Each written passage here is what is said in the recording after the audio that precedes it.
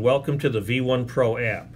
The first thing you want to do is go to your app store and into the search bar put in V1 Pro. That's all you got to do. Hit search. It'll come up with the black icon. That's the teaching app that we want you to have. V1 Pro, the black app. I've already downloaded it, so I'm going to go to the app right now and open that up. So this is the V1 Pro app. The first thing you're going to do is log in with your email and your password. This will be the same email that you'd be using on your desktop computer, and your password is password. If you forgot, you can always call me, or you can go, I forgot my password. It will send you an email, but then it will require you to change your password. Once you're there, you hit log in. Okay, you have to be connected one time to the internet. Once you're logged in, don't log out, because wherever you're at, it will still remember you, and you can do lessons from wherever you're at. You may only have one academy. I have many. I'm going to sign into Big Dave's right now. You might be PGSS or whatever.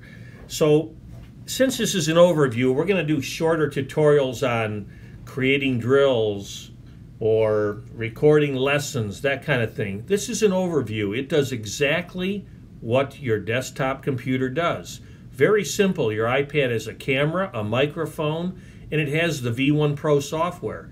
Same as the desktop. You capture the video, set up your student, and you analyze and draw, and you deliver their lesson to them, to their internet locker, and to their mobile device. Notice at the bottom here, you've got 5 icons. On the bottom toward the right is students. Go ahead and click that. So this is how you get all your students into your iPad. Notice I've got quite a few because I've been using this for quite a while. But in essence, the simplest place is on the top right is the plus key. Select that. Here's your choices to get your student data into the iPad. 99 times out of 100, you're going to go enter the details myself. Very simple, the bare necessity. We need their name, email address, and mobile phone number. Use them all. Very important. We want their phone number because we want you to deliver their lesson to their mobile device. So I'm going to go back to my Students tab, and I will go ahead and pick a student. So I'll pick Bob here. So I've had Bob for a while. Notice I've got his name, email, and phone number. I've got his videos on the left that I took, and also if I click lessons, these are the lessons I've done for Bob. So these are all the things that you can do in the V1 Pro app. We'll get some more detail on some of the other items in other video tutorials. We're also going to be hosting webinars and training sessions online and invite you to come whenever you can.